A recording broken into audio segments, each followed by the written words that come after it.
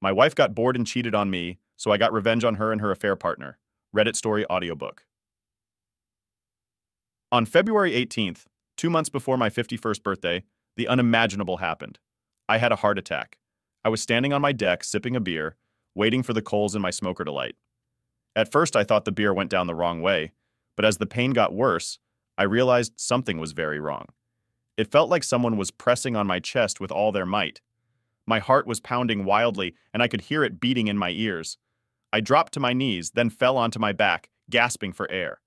Thank God for cell phones because it saved my life. I managed to pull my phone out of my shorts and dialed 911. I don't remember if I said anything at all. After a few minutes, I heard a loud cracking sound, then everything went black. The next thing I knew, I was waking up in a hospital bed, a nurse telling me I needed heart bypass surgery right away. She asked if there was anyone to contact. My wife, Clara, I croaked. Is she here? No, the nurse said. When the paramedics arrived, it was just you at home. We'll check for her as soon as possible.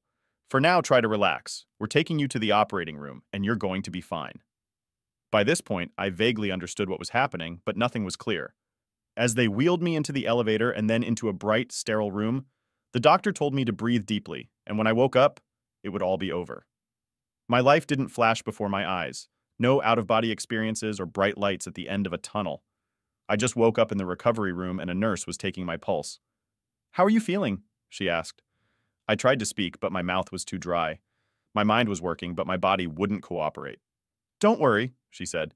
"You'll feel better in a couple of hours. Just get some sleep." She was right. The next time I woke up, I felt physically better but emotionally wrecked. Clara was sitting by my bed, her face showing forced concern. "Are you okay?" she asked. "When I got home, the neighbors told me what happened. The doctor said you're going to be fine." She smiled, but it didn't reach her eyes. My mouth was still dry and my voice was barely a whisper. "Leave me alone," I managed to say. "What are you trying to say?" Clara said, leaning closer. "I said get out of my sight and leave me the hell alone." "Sweetheart, don't try to talk. Just rest. I'll be right here," she said, touching my cheek. But her touch made my pulse race with anger. The nurse rushed in, noticing the spike in my vitals. "Miss, you're upsetting the patient. Please leave," the nurse told Clara. "But I'm his wife," Clara protested. "You're upsetting him. You need to leave now," the nurse insisted. "Honey, I'll be in the hallway if you need me," Clara said, looking back at me as she was escorted out. I gestured to the nurse to come closer. "No visitors, please. Only discuss my condition with me." "I understand, Mr. Johnson. I'll put a sign on your door and make sure the doctor only talks to you." The nurse left, and I tried to relax, but it was impossible to rest in a hospital. Every time I started to doze off, someone was there to draw blood or give me pills. The doctor came in later and explained that the surgery went well. They had done a triple bypass and found other damage from a previous heart attack I didn't even know I'd had. "You're very lucky, Mr. Johnson. Without that cell phone, you might not have survived, but you need to get your weight and blood pressure under control, or you'll be seeing me again." I asked him how long I'd be laid up. "You won't be able to go back to work for at least 2 months. When you get home, you'll need someone with you at all times for the first couple of weeks." "Doc, I won't be rehabbing at home. Can you recommend a good facility?" "There's a great rehab center about 3 miles from here. It's expensive, but it has a fantastic reputation." A week later, I found myself in a private room at the rehab center. It overlooked a peaceful pond and felt more like a hotel than a hospital. They gave me a full evaluation and started me on a strict regimen. The coordinator, Mr. Thompson, explained that I was 65 pounds over my ideal weight and in terrible shape. They enrolled me in the gym and put me on a strict diet. "Mr. Johnson, it won't be easy, but if you follow our instructions, you'll see results," he said. "Well, you've got me for the next 2 months. Do your worst," I replied with a forced laugh. As the days passed, I stuck to the program, but my mind kept drifting back to Clara. How did I let things get this bad? I worked as a sales manager for a marketing firm and had recently become a silent partner.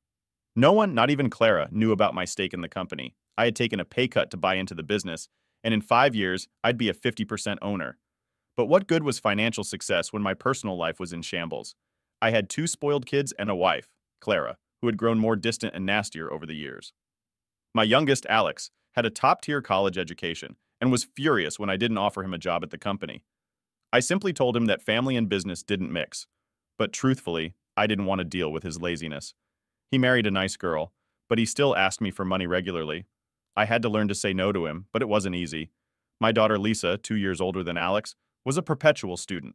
She changed her major 3 times and was on the 6-year plan. At the start of the school year, I told her she had 1 semester to finish or she'd be on her own. She ran to Clara, who predictably took her side, but I stood firm. At 25 and 27, they were both too old to be sponging off me. Clara was a different story. About 3 months ago, one night I felt a bit frisky.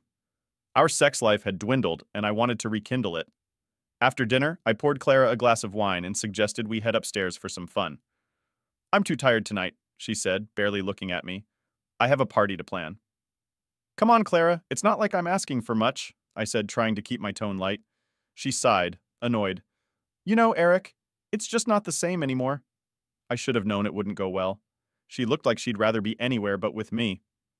We got into bed and she started complaining about how unpleasant everything was. I finally snapped. "Forget it," I said, getting out of bed and heading to the bathroom. "Where are you going?" she asked. "To be alone so I don't have to hear you whine," I replied, slamming the door. I slept in the spare room that night and left early the next morning before Clara woke up. I was still angry, but I had calmed down a bit. Maybe it wasn't entirely her fault, I thought, as I sat at my desk eating a donut and drinking my second cup of coffee. It was around 10 a.m. when I got an email from Clara. It didn't say "I'm sorry" or "I love you." Instead, she just blamed me for being annoyed and storming off. I set my coffee down and tried to remember the last time we had good sex. Everything had gone downhill, and it seemed like Clara would rather be anywhere but with me. That was when it hit me. Maybe she was getting her needs met elsewhere. I decided to confront her about it. I replied to her email, "Whatever you're doing, whoever you're with, you'd better stop if you want to stay married to me." I hit send and braced myself for her response. It didn't take long. Clara sent a furious email back, accusing me of being the problem with our sex life, not her. She mocked me, saying maybe she should get an oxygen tank for me, and finished by suggesting I move into the guest room permanently. "So be it," I replied. That night, I didn't come home for dinner. I ate with my buddy Jack. I thought about not going home at all, but that would make things worse. When I did get home, Clara was waiting for me. "How dare you accuse me of cheating?" she yelled. "Well, if you're not getting it from me, you must be getting it somewhere else," I said.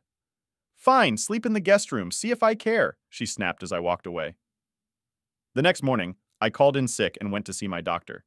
He told me to lose 50 pounds and prescribed medication for my blood pressure. I tried dieting before, but I hated it. I told him I'd try, but I wasn't optimistic. The house grew colder. We only spoke when necessary. After 2 months, we started talking again, but only about superficial things or the kids. Saturday was the annual charity auction at the club. "Eric, are you going?" Clara asked. "Yes," I replied. "We could go together," she suggested. The drive to the club was quiet. We didn't talk about anything important. I managed a simple "I'm sorry" as we pulled up. "Me too," Clara said. "I miss you and I don't want to fight anymore." But that truce didn't last long. At the club, Clara danced with other men, and I saw her getting a bit too close with a dark-haired guy. I followed them outside to the patio and saw him kiss her. That was enough for me. I left without a word, driving home in a rage.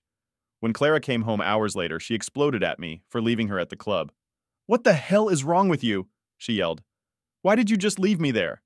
I saw you with that guy. The kiss. Don Vigitant tell me it was nothing." "It was innocent," she protested. "Just a thank you kiss." "Sure, Clara, I'm done," I said, walking away to the spare room. Sunday, I didn't leave the room. I thought about my life, my crappy kids, and my wife who acted like a sister. I needed space. So Monday, I packed a bag and headed to our lake house. When I got there, I found an empty wine bottle and a wet spot on the bed. Someone had been there, and it was in Viditem me. I dumped the mattress on the lawn and sat on the porch, fuming. "Guess IVDJ claim have been replaced," I muttered to myself. I spent the next 4 days making a list of what I wanted out of life. None of it included my family. Friday night, I came home late, and Clara wasn't there. I was ready to confront her when she got home, but then I had another heart attack. Next chapter coming up.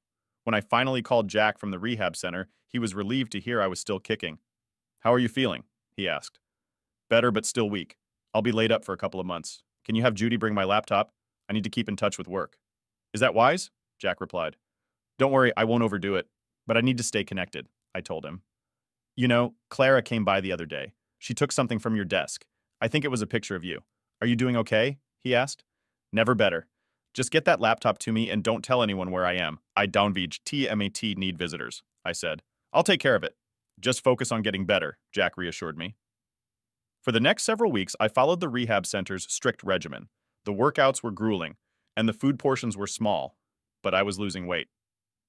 After about 5.5 weeks, I started feeling less irritable and more determined. My pants were looser, and I could walk on the treadmill for 30 minutes without needing oxygen. For the first time in a long time, I felt hopeful. Meanwhile, Claire's behavior had become more insufferable. She was constantly complaining about how she couldn't handle things without me. Yet she was the one who had driven me away.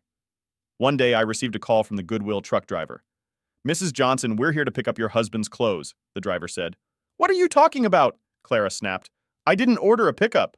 Your husband did. He instructed us to collect all his clothing," the driver explained, showing her my signature on the order. Clara was furious. She reluctantly showed the workers to my closet and dresser, and within an hour, all my clothes were boxed up and loaded into the truck. She signed the receipt and muttered to herself, "What the hell is he doing?" After the hospital explosion, I had instructed the staff to keep Clara away from me. The doctor wouldn't disclose my condition or discharge plans to her. When I stopped seeing Alex and Lisa, Clara grew even more concerned. She tried sneaking into the hospital, but security turned her away. Eventually, she tracked me down at the rehab center, but I still refused to see her. Clara sent me an email, trying to sound concerned, but I could tell she was more irritated than worried. "Eric, I don't understand why you won't let me see you. I know we've had problems, but I love you. Please, let me explain everything," she wrote. I read her email 3 times before replying. "Clara, let's be honest. You haven't been my loving wife for over a year. When you were pregnant with Alex, did I belittle you when you gained weight? No, but now you're kicking me when I'm down. You've made it clear you don't want me, and from what I saw with Rick, it looks like I've been replaced." I hit send and felt a mix of anger and relief. I made a list of my assets, preparing for the inevitable divorce. Clara would get half of everything she knew about, but I had a few assets she didn't know existed. Clara's reply came quickly. "What love nest? I have no idea what you're talking about. Our bedroom is the only love nest I know of. If you're accusing me of something, at least have the decency to talk to me face to face instead of playing these childish games." I responded, "Do you think I'm stupid? I went to the lake house and found the evidence. Too bad I was there a week before the heart attack. Did you spend the weekend with Rick or get a hotel this time?" Her answer came fast and furious. "Call Lisa and ask who spent the weekend with her at college. I haven't been to the lake house in months. If this is all you've got, it's pretty pathetic." Could I have been wrong? The last 2 years of our marriage had been hell. I called Alex. "Son, it's Dad. Yes, I'm fine. No, I don't want to discuss your mother right now. But I know you've been cheating on Cindy. If you don't stop, I'll tell her everything," I bluffed. "Dad, I don't know what you're talking about," Alex stammered. "I was at the lake house. The neighbors saw you. You didn't even change the sheets," I said, fishing for information. "It was just one time, Dad. Please don't tell Cindy. It was a mistake," he pleaded. "Get your act together, son. If I ever hear of you fooling around again, I'll call Cindy. Understand?" I warned. "Yes, Dad, I promise," he said, sounding terrified. I sent one last email to Clara. "Turns out it was our son, not you, at the lake house. But that doesn't explain your actions with Rick. I think I loved you before that night, but no more. Wevi Jadam are done."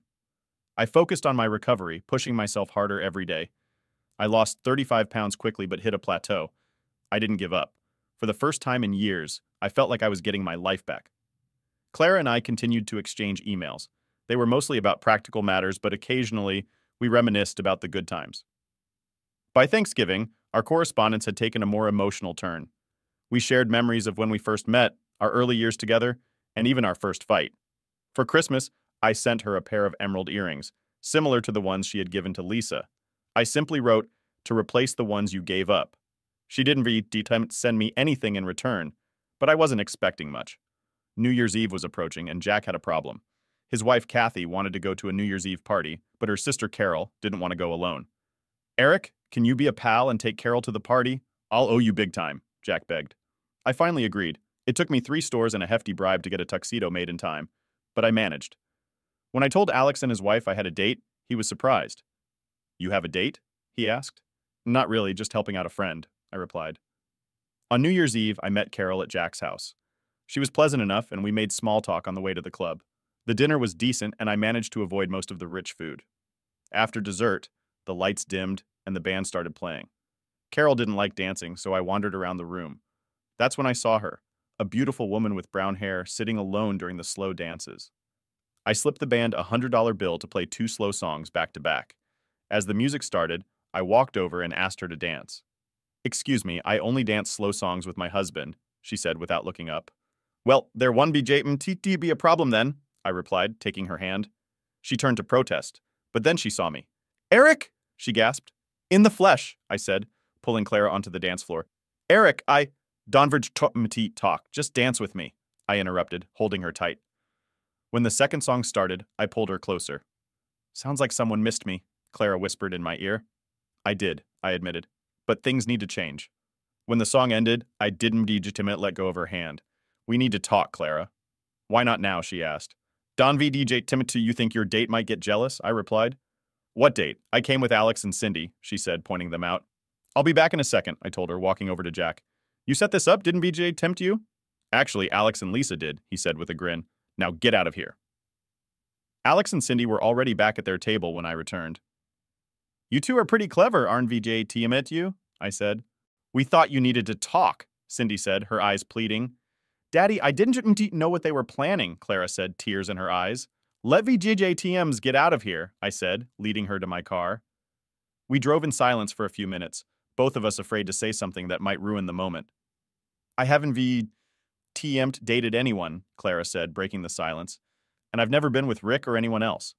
"I know," I replied, keeping my eyes on the road. "What do you mean, you accused me of cheating," she said, confused. "If I had proof, we wouldn't be sitting here now," I told her. She fell silent, lost in thought. It was past midnight when we arrived at our lake house. I unlocked the door, turned on the lights, and lit the fireplace. I poured us each a glass of wine and handed one to Clara. "This is where it started and ended," I said, sitting down. "Not like this," she replied. "It started long before. I've thought a lot about us, Eric. I want to make it right. We both need to change, Clara. I want to go back to the way things were," I said firmly. "I don't want to lose you," she whispered. "Then let's start over," I said, pulling her into my arms.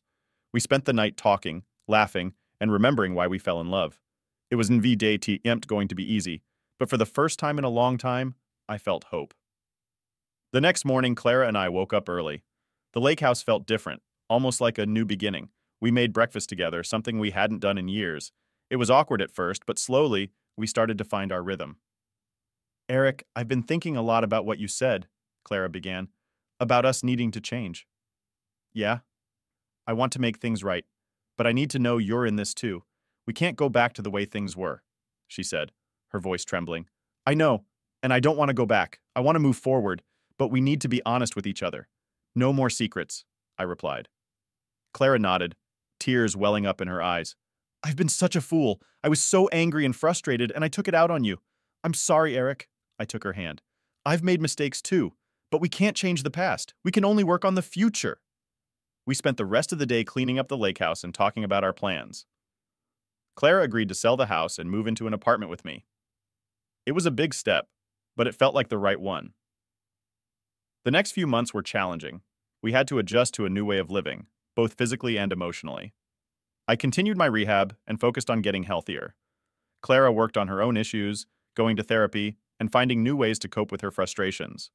We also spent a lot of time talking, really talking, about our feelings, our fears, and our hopes for the future. It wasn't easy, and there were plenty of arguments and tears along the way. But slowly, we started to rebuild our relationship. One night, after a particularly intense argument, Clara broke down. "Eric, I need to tell you something. I've been seeing a therapist, and she's helped me realize a lot of things. One of them is that I've been blaming you for my own unhappiness." "I know, Clara. I've felt it for a long time," I said softly. "But it's not fair. I need to take responsibility for my own actions. I want to be a better person, for myself and for you," she said, tears streaming down her face. I held her close, feeling a sense of relief and hope. "We'll get through this together, Clara. One step at a time." As we continued to work on our relationship, we also started to enjoy life more. We took weekend trips, went out for dinners, and even started dancing again. It felt like we were rediscovering each other, finding new ways to connect and have fun. Our kids, Alex and Lisa, were initially skeptical of our reconciliation. They had seen us at our worst and weren't sure if we could make it work. But over time, They started to see the changes in us and became more supportive. Thanksgiving that year was different.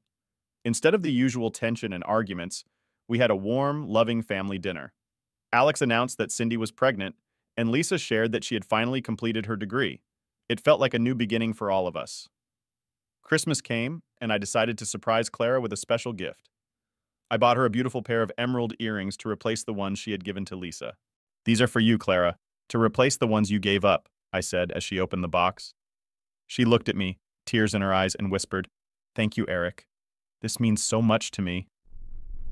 We spent Christmas morning together, reminiscing about our past and looking forward to our future. It felt like we were finally on the right path. New Year's Eve was approaching, and I was feeling hopeful for the first time in a long while. My friend Jack had a problem.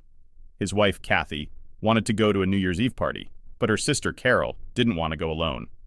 "Eric, can you be a pal and take Carol to the party? I'll owe you big time," Jack begged. I finally agreed. It took me 3 stores and a hefty bribe to get a tuxedo made in time, but I managed. When I told Alex and his wife I had a date, he was surprised. "You have a date?" he asked. "Not really, just helping out a friend," I replied. On New Year's Eve, I met Carol at Jack's house. She was pleasant enough, and we made small talk on the way to the club. The dinner was decent, and I managed to avoid most of the rich food. After dessert, the lights dimmed, and the band started playing. Carol didn't like dancing, so I wandered around the room. That's when I saw her, a beautiful woman with brown hair, sitting alone during the slow dances. I slipped the band a $100 bill to play 2 slow songs back to back. As the music started, I walked over and asked her to dance. "Excuse me, I only dance slow songs with my husband," she said without looking up. "Well, there 1VD be a problem then," I replied, taking her hand. She turned to protest, but then she saw me. "Eric?" she gasped. "In the flesh," I said, pulling Clara onto the dance floor. "Eric, Don VDG memt talk. Just dance with me," I interrupted, holding her tight. When the second song started, I pulled her closer. "Sounds like someone missed me," Clara whispered in my ear. "I did," I admitted, "but things need to change." When the song ended, I didn't VJ Tim let go of her hand. "We need to talk, Clara." "Why not now?" she asked. "Don Emmett, you think your date might get jealous?" I replied. "What date? I came with Alex and Cindy," she said, pointing them out. "I'll be back in a second," I told her, walking over to Jack. "You set this up, didn't VDGTM to you?" "Actually, Alex and Lisa did," he said with a grin. "Now get out of here." Alex and Cindy were already back at their table when I returned. "You two are pretty clever, tempt you?" I said. "We thought you needed to talk," Cindy said, her eyes pleading. "Daddy, I didn't know what they were planning," Clara said, tears in her eyes. "Let VDJ Temems get out of here," I said, leading her to my car. We drove in silence for a few minutes, both of us afraid to say something that might ruin the moment. "I haven't VDJ TMT dated anyone," Clara said, breaking the silence. "And I've never been with Rick or anyone else." "I know," I replied, keeping my eyes on the road. "What do you mean, you know? You accuse me of cheating," she said, confused. "If I had proof, we wouldn't to be sitting here now," I told her. She fell silent, lost in thought. It was past midnight when we arrived at our lake house. I unlocked the door, turned on the lights, and lit the fireplace. I poured us each a glass of wine and handed one to Clara. "This is where it started and ended," I said, sitting down. "Not like this," she replied. "It started long before. I've thought a lot about us, Eric. I want to make it right." "We both need to change, Clara. I want to go back to the way things were," I said firmly. "I don't want to lose you," she whispered. "Then let's start over," I said, pulling her into my arms. We spent the night talking, laughing, and remembering why we fell in love. It was in VDD Timothy going to be easy, but for the first time in a long time, I felt hope. The next morning, Clara and I woke up early. The lake house felt different, almost like a new beginning. We made breakfast together, something we hadn't done in years. It was awkward at first, but slowly, we started to find our rhythm. "Eric, I've been thinking a lot about what you said," Clara began, "about us needing to change." "Yeah? I want to make things right, but I need to know you're in this too. We can't go back to the way things were," she said, her voice trembling. "I know, and I don't want to go back. I want to move forward, but we need to be honest with each other. No more secrets," I replied. Clara nodded, tears welling up in her eyes. "I've been such a fool. I was so angry and frustrated, and I took it out on you. I'm sorry, Eric." I took her hand. I've made mistakes too, but we can't change the past. We can only work on the future. We spent the rest of the day cleaning up the lake house and talking about our plans. Clara agreed to sell the house and move into an apartment with me. It was a big step, but it felt like the right one. The next few months were challenging. We had to adjust to a new way of living, both physically and emotionally. I continued my rehab and focused on getting healthier. Clara worked on her own issues, going to therapy and finding new ways to cope with her frustrations. We also spent a lot of time talking, really talking, about our feelings, our fears, and our hopes for the future. It wasn't easy, and there were plenty of arguments and tears along the way. But slowly, we started to rebuild our relationship. One night, after a particularly intense argument, Clara broke down. Eric, I need to tell you something. I've been seeing a therapist, and she's helped me realize a lot of things. One of them is that I've been blaming you for my own unhappiness. I know, Clara. I've felt it for a long time, I said softly. But it's not fair. I need to take responsibility for my own actions. I want to be a better person for myself and for you, she said, tears streaming down her face. I held her close, feeling a sense of relief and hope. We'll get through this together, Clara, one step at a time. As we continued to work on our relationship, we also started to enjoy life more. We took weekend trips, went out for dinners, and even started dancing again. It felt like we were rediscovering each other, finding new ways to connect and have fun. Our kids, Alex and Lisa, were initially skeptical of our reconciliation. They had seen us at our worst and weren't sure if we could make it work. But over time, they started to see the changes in us and became more supportive. Thanksgiving that year was different.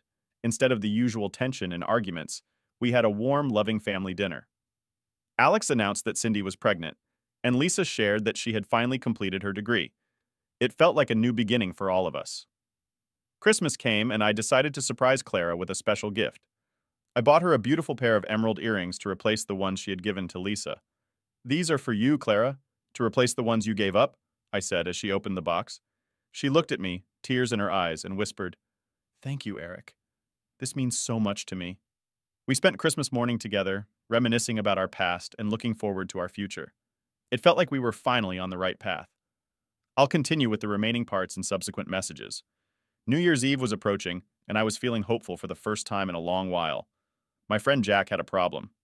His wife, Kathy, wanted to go to a New Year's Eve party, but her sister, Carol, didn't want to go alone. Eric, can you be a pal and take Carol to the party? I'll owe you big time, Jack begged. I finally agreed. It took me 3 stores and a hefty bribe to get a tuxedo made in time, but I managed. When I told Alex and his wife I had a date, he was surprised. You have a date? He asked. Not really, just helping out a friend, I replied. On New Year's Eve, I met Carol at Jack's house. She was pleasant enough, and we made small talk on the way to the club. The dinner was decent, and I managed to avoid most of the rich food. After dessert, the lights dimmed, and the band started playing. Carol didn't like dancing, so I wandered around the room. That's when I saw her, a beautiful woman with brown hair sitting alone during the slow dances. I slipped the band a $100 bill to play 2 slow songs back to back. As the music started, I walked over and asked her to dance. Excuse me, I only dance slow songs with my husband, she said without looking up. Well, there one Vijay Emmett be a problem then, I replied, taking her hand. She turned to protest, but then she saw me. Eric, she gasped. In the flesh, I said, pulling Clara onto the dance floor. Eric, don't talk. Just dance with me, I interrupted, holding her tight. When the second song started, I pulled her closer. Sounds like someone missed me, Clara whispered in my ear. I did, I admitted. But things need to change. When the song ended, I didn't VJMT let go of her hand. We need to talk, Clara. Why not now? She asked. Don Vijayment, you think your date might get jealous? I replied. What date? I came with Alex and Cindy, she said, pointing them out. I'll be back in a second, I told her, walking over to Jack. You set this up, didn't we, to tempt you? Actually, Alex and Lisa did, he said with a grin. Now get out of here. Alex and Cindy were already back at their table when I returned. You two are pretty clever, aren't we, DJ, to tempt you? I said. We thought you needed to talk, Cindy said, her eyes pleading. Daddy, I didn't know what they were planning, Clara said, tears in her eyes. Let VJTMs get out of here, I said, leading her to my car. We drove in silence for a few minutes, both of us afraid to say something that might ruin the moment. I haven't VJTMT dated anyone, Clara said, breaking the silence. And I've never been with Rick or anyone else. I know, I replied, keeping my eyes on the road. What do you mean, you know? You accuse me of cheating, she said, confused. If I had proof, we wouldn't be sitting here now, I told her. She fell silent, lost in thought. It was past midnight when we arrived at our lake house. I unlocked the door, turned on the lights, and lit the fireplace. I poured us each a glass of wine and handed one to Clara. This is where it started and ended, I said, sitting down. Not like this, she replied. It started long before. I've thought a lot about us, Eric. I want to make it right. We both need to change, Clara. I 1v it go back to the way things were, I said firmly. I don't want to lose you, she whispered. Then let's start over, I said, pulling her into my arms. We spent the night talking, laughing, and remembering why we fell in love. It was going to be easy, but for the first time in a long time, I felt hope. The next morning, Clara and I woke up early. The lake house felt different, almost like a new beginning. We made breakfast together, something we hadn't done in years. It was awkward at first, but slowly we started to find our rhythm. Eric, I've been thinking a lot about what you said, Clara began, about us needing to change. Yeah? I want to make things right, but I need to know you're in this too. We can't go back to the way things were, she said, her voice trembling. I know, and I don't want to go back. I want to move forward, but we need to be honest with each other. No more secrets, I replied. Clara nodded, tears welling up in her eyes. I've been such a fool. I was so angry and frustrated, and I took it out on you. I'm sorry, Eric. I took her hand.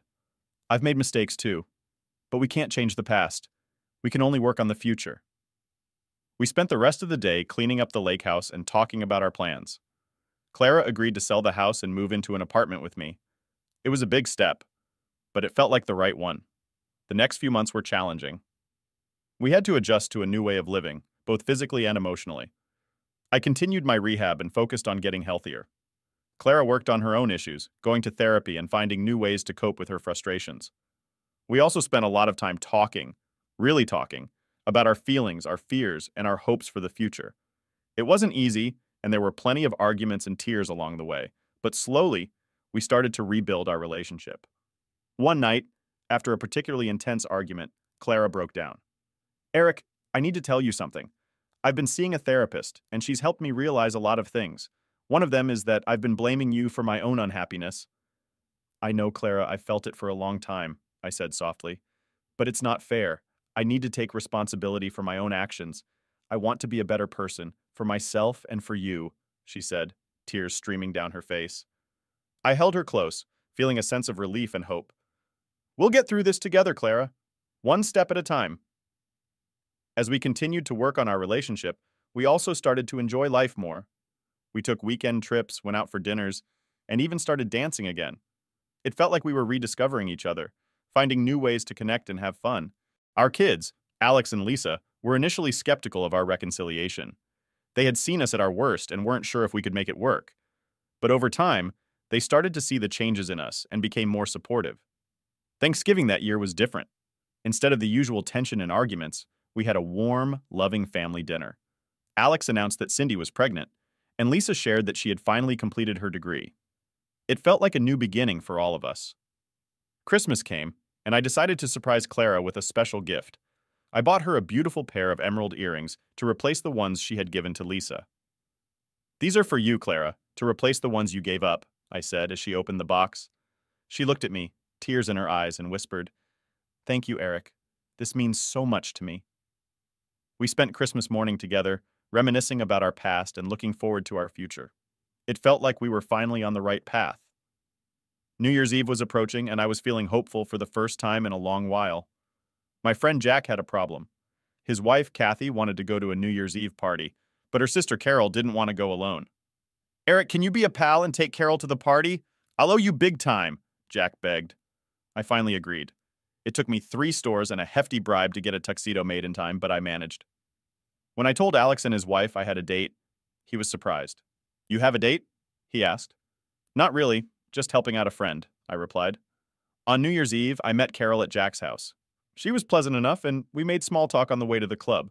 The dinner was decent, and I managed to avoid most of the rich food. After dessert, the lights dimmed, and the band started playing. Carol didn't like dancing, so I wandered around the room. That's when I saw her, a beautiful woman with brown hair, sitting alone during the slow dances. I slipped the band a $100 bill to play 2 slow songs back to back. As the music started, I walked over and asked her to dance. "Excuse me, I only dance slow songs with my husband," she said without looking up. "Well, there one VG Clement be a problem then," I replied, taking her hand. She turned to protest, but then she saw me. "Eric?" she gasped. "In the flesh," I said, pulling Clara onto the dance floor. "Eric, Don VDDJ Tom talk? Just dance with me," I interrupted, holding her tight. When the second song started, I pulled her closer. "Sounds like someone missed me," Clara whispered in my ear. "I did," I admitted. "But things need to change." When the song ended, I didn't let go of her hand. "We need to talk, Clara." "Why not now?" she asked. "Don Vijay, you think your date might get jealous?" I replied. "What date? I came with Alex and Cindy," she said, pointing them out. "I'll be back in a second," I told her, walking over to Jack. "You set this up, didn't VJ Emmett you?" "Actually, Alex and Lisa did," he said with a grin. "Now get out of here." Alex and Cindy were already back at their table when I returned. "You two are pretty clever, aren't VJ Timit you?" I said. "We thought you needed to talk," Cindy said, her eyes pleading. "Daddy, I didn't to know what they were planning," Clara said, tears in her eyes. "Let VJ Trois Teams get out of here," I said, leading her to my car. We drove in silence for a few minutes, both of us afraid to say something that might ruin the moment. "I haven't VJ TMT dated anyone," Clara said, breaking the silence, "and I've never been with Rick or anyone else." "I know," I replied, keeping my eyes on the road. "What do you mean, you know? You accused me of cheating," she said, confused. "If I had proof, we wouldn't be sitting here now," I told her. She fell silent, lost in thought. It was past midnight when we arrived at our lake house. I unlocked the door, turned on the lights, and lit the fireplace. I poured us each a glass of wine and handed one to Clara. "This is where it started and ended," I said, sitting down. "Not like this," she replied. "It started long before. I've thought a lot about us, Eric. I want to make it right. We both need to change, Clara. I want DJ Temti go back to the way things were," I said firmly. "I don't Temti want to lose you," she whispered.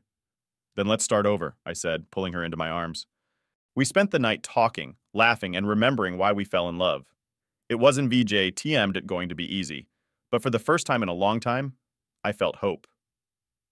The next morning, Clara and I woke up early. The lake house felt different, almost like a new beginning. We made breakfast together, something we hadn't done in years. It was awkward at first, but slowly we started to find our rhythm. "Eric, I've been thinking a lot about what you said," Clara began. "About us needing to change." "Yeah?" "I want to make things right, but I need to know you're in this too. We can't go back to the way things were," she said, her voice trembling. "I know, and I don't want to go back. I want to move forward, but we need to be honest with each other. No more secrets," I replied.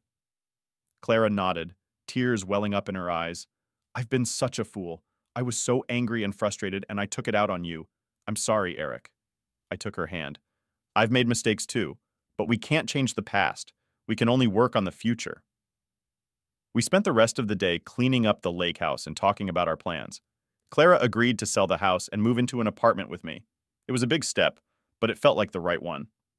The next few months were challenging. We had to adjust to a new way of living, both physically and emotionally. I continued my rehab and focused on getting healthier. Clara worked on her own issues, going to therapy, and finding new ways to cope with her frustrations. We also spent a lot of time talking, really talking, about our feelings, our fears, and our hopes for the future. It wasn't easy, and there were plenty of arguments and tears along the way. But slowly, we started to rebuild our relationship. One night, after a particularly intense argument, Clara broke down. "Eric, I need to tell you something. I've been seeing a therapist, and she's helped me realize a lot of things. One of them is that I've been blaming you for my own unhappiness." "I know, Clara. I've felt it for a long time," I said softly. "But it's not fair. I need to take responsibility for my own actions.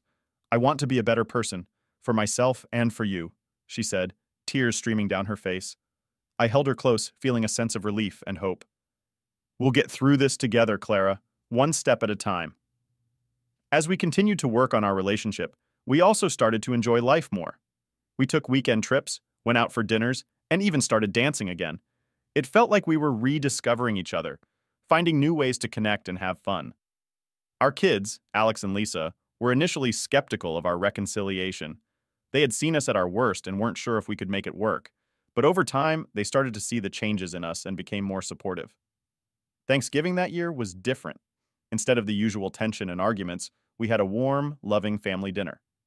Alex announced that Cindy was pregnant, and Lisa shared that she had finally completed her degree. It felt like a new beginning for all of us. Christmas came, and I decided to surprise Clara with a special gift. I bought her a beautiful pair of emerald earrings to replace the ones she'd given to Lisa. "These are for you, Clara. To replace the ones you gave up," I said, as she opened the box. She looked at me, tears in her eyes, and whispered, "Thank you, Eric. This means so much to me." We spent Christmas morning together, reminiscing about our past and looking forward to our future. It felt like we were finally on the right path.